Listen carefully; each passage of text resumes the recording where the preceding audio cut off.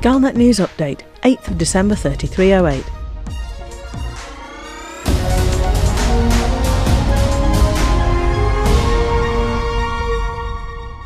The Liz Ryder Zachariah Nemo improved AX multicannon has been greenlit in record time, and just in time for the arrival of the 4th and 5th Stargoids.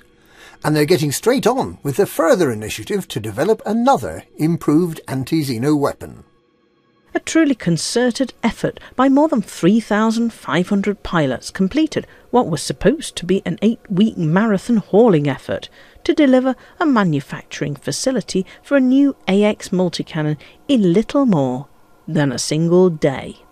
With the Stargoids apparently gaining the upper hand in many of the attacked systems, the need for better weaponry is being felt keenly. The two engineers promised to make the multicannon available at all rescue megaships by the following Thursday. But they didn't make it clear whether that meant the Thursday following completion, which is the 8th of December, or the Thursday of the week following completion, which would be 15th of December. It's hard to pin these engineers down to a clear commitment. Following the success of the AX multicannon, Ryder and Nemo have launched a second campaign, this time based at Liz Ryder's favourite station, Awira Flurble, in Eurybia. The requirements and quantities are the same as for the multicannon when it's successful, and there can be no doubt that it will be successful. An improved, turreted AX missile rack will be sold at all rescue megaships. The two new Stargoid Maelstroms, Kohiho and Oya, arrived in the Col 285 Sector BA-P, C6-18 and Cephe Sector BV-Y B4 systems, respectively, on the 8th of December, with the remaining three likely to arrive next week. The Maelstroms appear to be forming a semicircle around the southern edge of the inhabited bubble. More systems have been invaded, more systems are under attack, and more stations are being blockaded by Stargoids.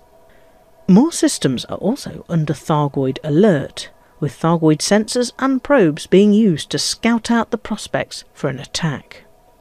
There's some additional clarity on how the war against Stargoids will be tracked. Systems the Stargoids are interested in will take several weeks to progress from a state of Stargoid alert to Stargoid invasion, or from Stargoid invasion to Stargoid control. Each week humanity has a chance to fight Stargoids, to bring in emergency supplies and to evacuate refugees.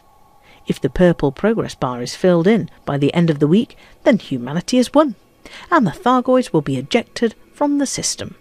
And the system will enter a period of post-Stargoid recovery, with stations being repaired and brought back online. If that bar has not been filled, it gets reset, and humanity has another chance to defeat the Stargoids. But if, after several weeks, the time to infestation counter expires before humanity has filled the progress bar, the Stargoids will have completed their invasion, and humanity will be expelled, leaving dead, gooey green stations, and the Stargoids firmly in control. The progress bars are not easy to fill. It will require a concerted and coordinated effort by humanity to target and recover perhaps just one system per week. It will be a long and slow war of attrition, but if the Stargoids are not pushed back, they will advance. And in a couple of years, we'll be looking at a completely green bubble. Professor Albert Tesreau believes there's some room for hope. With the arrival of the two new Stargoids, she believes that the Stargoid presence will be spread more thinly, along a much longer front line, significantly improving humanity's chances of defending and even recapturing systems.